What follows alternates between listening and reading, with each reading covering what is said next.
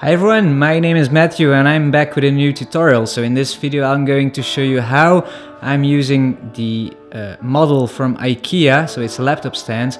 It's very cheap, it's around €4, and I chose this topic because you can buy it like probably everywhere in the world. So if you want to copy this tutorial, you should be able to do it. So I bought it for €4 and I'll be using this to make a mold from it and then do a resin infusion in this video to make a carbon fiber laptop stand.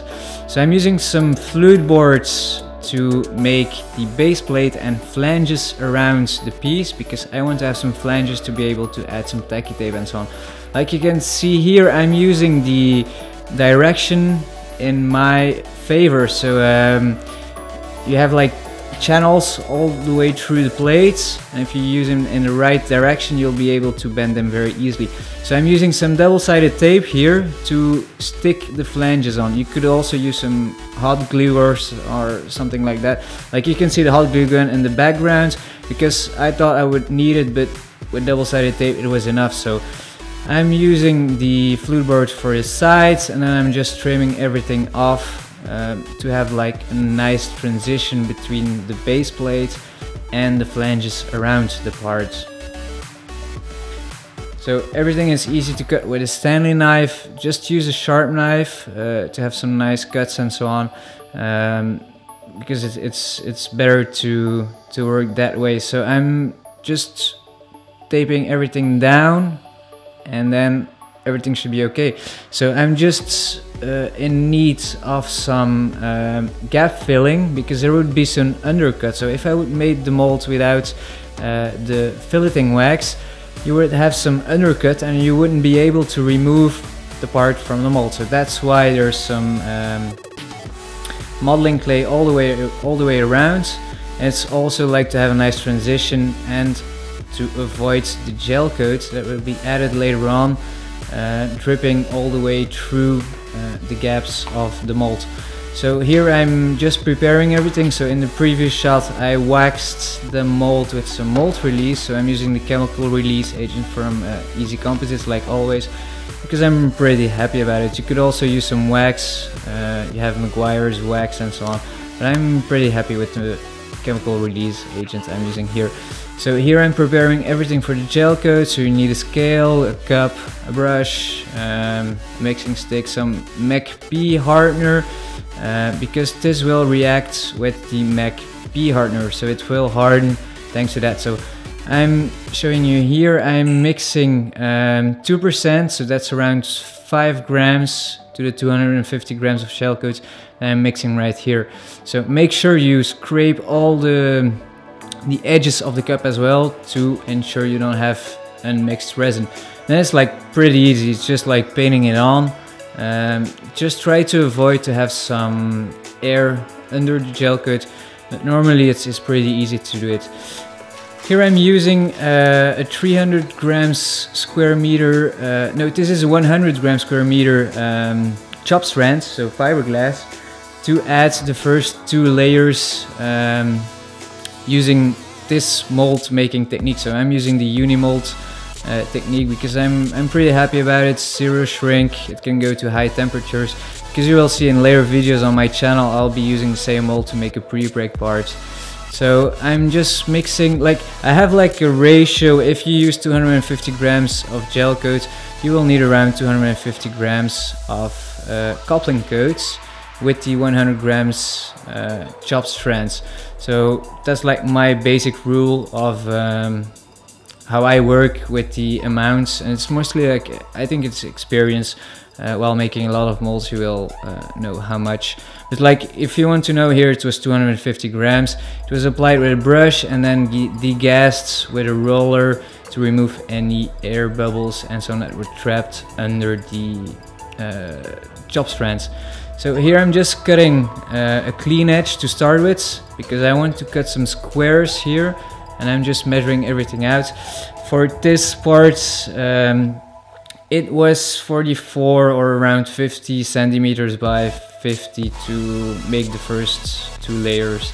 So this is a 400 grams square meter, so this is a bit more heavy, but this will be used to make the backing of the mold. So this is the tooling resin. It's much thicker, so 1 liter of this won't be the same in weight, so take count of that because it's in kilogram and not in liters on the cup. So you will see it has like a milky, like a brown milky color, but you can add some pigments because this can be pretty cool if you want to have like your own way of making molds, or like a signature color of your molds.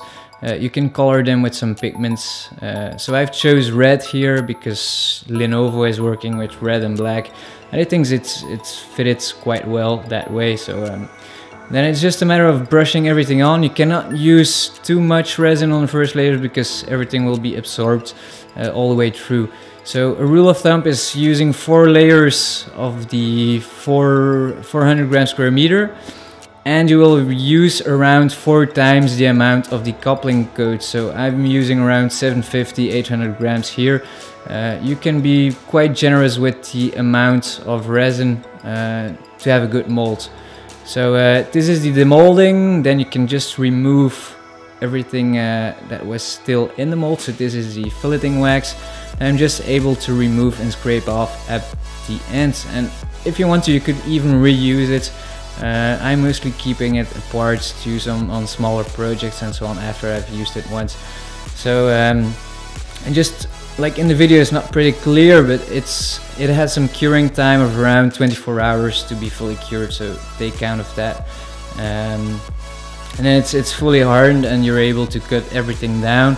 So I'm using a jigsaw here with a diamond blade. It's a permagrit blade to cut everything, all the sides, like from the mold and so on. Then once you have everything cut, you can just go to some detailing work. I'm just sanding everything clean because the flute board will leave some marks. I'm sanding a bit through the gel coats on the sides, but that's not that important. If you want to avoid that, you can add 2 layers of gel coats in the beginning of the video instead of 1. Then it's just a matter of cutting down all the carbon fiber that will be laid into the mold. So everything is put dry in the mold because this is the technique of using resin infusion. So the resin will be added later on under vacuum. I'm just using some fusion fix. I would recommend use the least as possible because it will leave some marks or pinholes. But if you're just like pretty careful with the use of it, it's very good. It's a very good spray to use to keep some things in place. And there's just the peelply, the infusion mesh on top, and then it's time for the vacuum bag. So I'm taking my time to look for leaks, put everything tightly against the mold, and this bag should be like completely under vacuum, so you have no chance of error. You may not have any leaks, or the entire process will fail later on. So I'm using the infusion resin here. I'm always, like most of the times, I would say like 95% I'm using the slow hardener. So if you're ordering, I would highly recommend you to buy the infusion resin with the slow hardener. So here I'm mixing it. It's 100 by 30 in mixing ratio. I mixed 300 grams of A and 90 grams of B here to infuse this part. So just to give you a reference, this is how much you will need. So everything is flowing all the way through the molds, through the infusion mesh, and then it's all the way to the top. So I wanted to include this little video because I always keep some spare silicone molds. If I have some leftovers, I can use it to pour some of these YouTube buttons instead of having a cup full of epoxy resin. So after around 2 days, Easy Composites will say it's around 24 hours. I mostly wait 48 hours just to be sure it's fully cured. But then you're able to remove everything, and thanks to the peelply you can remove the infusion mesh and the vacuum bag that is laying on top. So this is a result, like it's pinhole free, but it's still like out of mold look. So it's a bit dull, but I don't really care about this because everything will be sanded in a further stage and clear coated at the end, like most of my parts. So the clear coat will make it UV resistant and give it like a brighter shine through your carbon fiber. So here is everything still with the flanges. So these will be trimmed off using a Dremel tool and a permagrit rotary disc.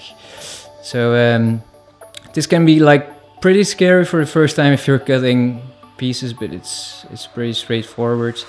And then you can just do some detailing work, because I always leave like 1 millimeter or something and just sand everything flat against the mold.